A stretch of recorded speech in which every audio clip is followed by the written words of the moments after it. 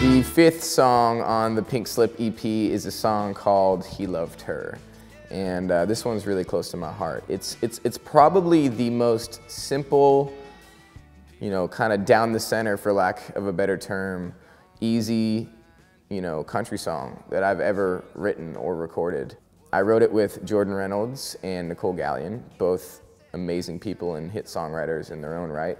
And I remember it was such an interesting day because we sat down and I brought up this idea of wanting to write a song, not necessarily called Tombstone, but what I would want to write on my tombstone. And if a lot of my co-writers can tell you, but I tend to go really dark and really emotional with the songs I like to write, and you guys know that too by now, if you're watching this probably. But for this day, they kind of laughed and they were like, well, I like that idea, but maybe we bring it a little bit lighter.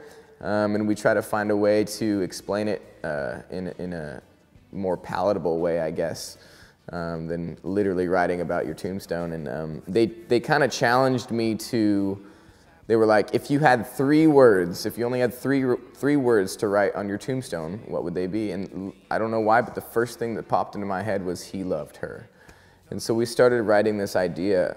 And I think we wrote like half the song and then completely started over because it wasn't quite right yet. Like we had written like kind of a story about this guy who loves his wife, and he'd paint the house and she'd say it's not the right shade, and so he'd go paint it again, and even though she kind of overcooked the eggs in the morning, he would always eat them. And it was this really sweet song, but it didn't quite capture the idea, the bigger idea, you know, of a lifetime and what you would want to be known for.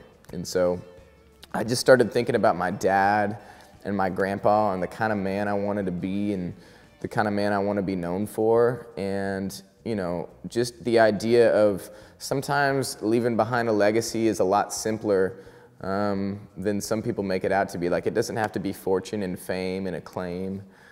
Sometimes it can be something as simple as just loving somebody, being known for loving somebody. And so I'm really proud of this song and the way that we set it out so simply, but hopefully pretty powerful, and I hope it means something to you guys too.